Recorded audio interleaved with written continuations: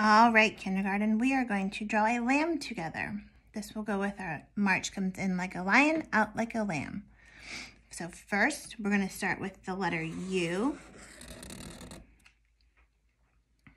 And then we're going to go with a C, forward C, and a backward C. We're going to use lots of rainbows today. So we're going to start here and go rainbow, rainbow, rainbow, rainbow, rainbow, rainbow, stop. And then we're going to make a rainbow. They're actually U's to the other side. U, U, U, U, stop. We're going to put a rainbow inside here and a rainbow inside here. There's his head shape. So now we're going to repeat this same shape, but for his body.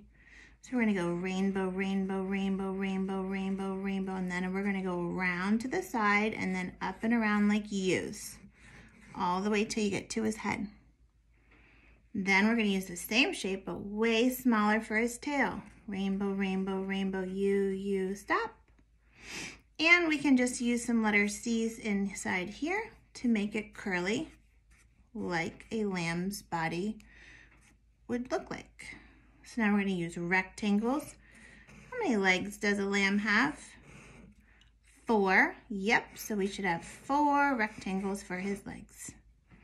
And then we're going to give him a little dot, dot, and an oval for his nose.